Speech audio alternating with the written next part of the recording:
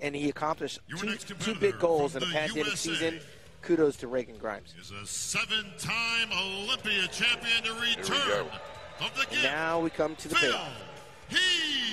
Let's see if he made the improvements. They always Let's talk about it. It goes all the way back, Rich, to 2005. The world got notice of Phil Heath winning the overall USA Championships, his first pro win.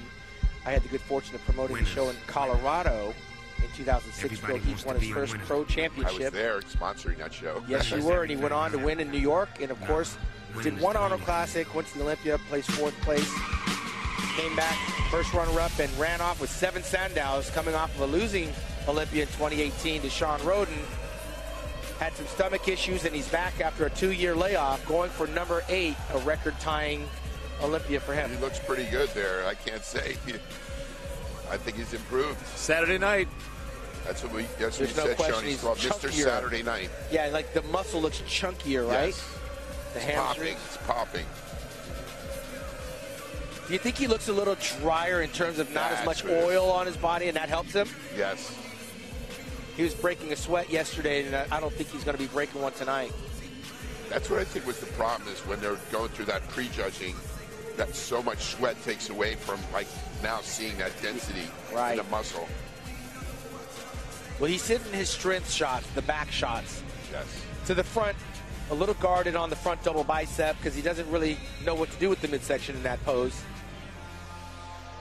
But he's only got 1 or 2 poses that he hasn't mastered.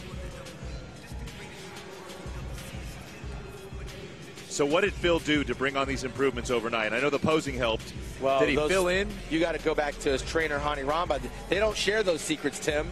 Yeah. That's left for us to wonder and speculate about. They do a lot of stuff that we are not privy to, but it works, which is why he's got the moniker Mr. Saturday Night. The question is...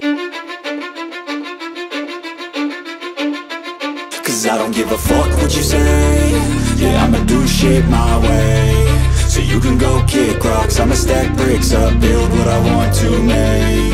Yo, I got a lot of shit to say, so I'ma do this every day. I'll be writing things until I'm fucking buried in my grave. 6 feet deep under, but my body won't decay. Cause my messages are timeless, so they'll put them on display. Oh yeah, I rap with a certainty, I have a sense of urgency. A message for eternity, for everyone internally. I had some people burning me, but now they fucking learn to see I ain't the one to fuck with. Now they looking nervously, and I don't really care what you think of me respectfully. You can kick rocks if you think you're fucking better, see. I will outwork you, turn you to an enemy. Hurt you so bad that you're gonna need some therapy. I got the motherfucking recipe. I've been cooking up hits, I'ma leave a legacy. You'll be looking small when you're standing right next to me. I'm 5'10", bitch, but I'm 10 feet. Cause I don't give a fuck what you say.